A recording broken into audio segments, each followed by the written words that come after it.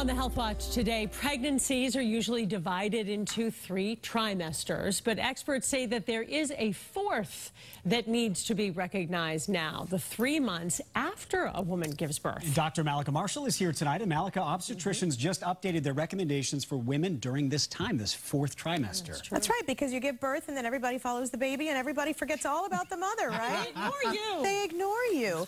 And unfortunately, a lot of health issues don't just disappear as soon as you've given birth, whether it's high blood pressure or diabetes, mental health issues, asthma. And then new ones arise, right? Yeah. Fatigue and pain and breastfeeding issues and postpartum depression.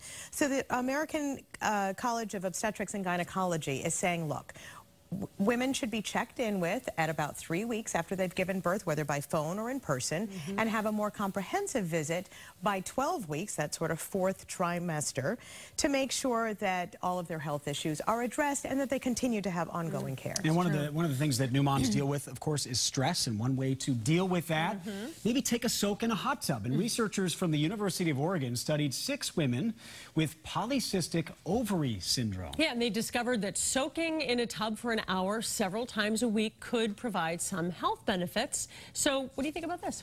So PCOS affects about 10% of reproductive aged women, and it characteristically causes multiple cysts on ovaries, but it also can increase the risk of obesity and type 2 diabetes and infertility. And in this study, they found that after 2 months of regular hot tub use, that some of the women had lower blood pressure, lower heart rates, less insulin sensitivity or resistance, and some of them actually had more regular menstrual cycles and clearer skin.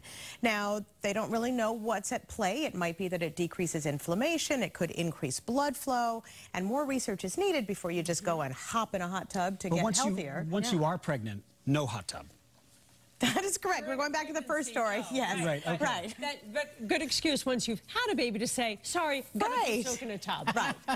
It's for my health. Right. Call me later. But wait till the baby comes out, and don't take the baby in the hot tub with you. Never. Both. Thank you, Dr. Mallika Marshall. Boy, we covered a lot of ground. We Thank you. We have much more still ahead here. Stay with us. The news at 6 o'clock starts.